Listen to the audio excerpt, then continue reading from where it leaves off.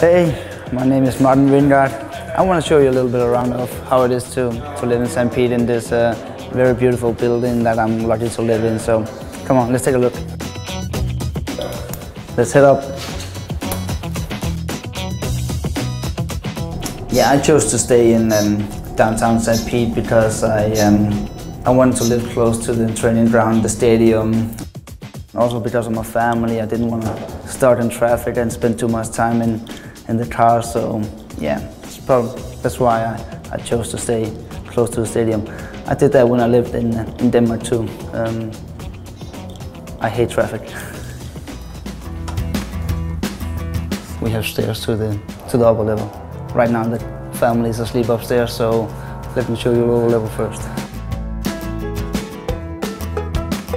Standing in your apartment and watch the stadium, your working spot just across the street is great, and it's great for my wife too. So she can watch the second half from the master bedroom from the row. So that's important. Let's go outside then. Sometimes there are some cool boats, but I think it's mainly Lucas. Like he loves watching the airplanes when they take off and land. That's what you see sometimes.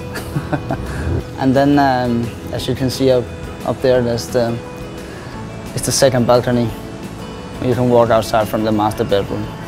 I can spend the time with my family instead of sitting in traffic, and that's what I like about it. This building that we have a pool on the 6th floor.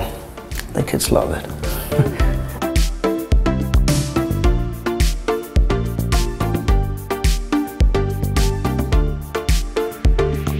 This is the pool area, and we have a little mini golf pitch up here, and we have the pool over here. It's easy to relax and recover after games.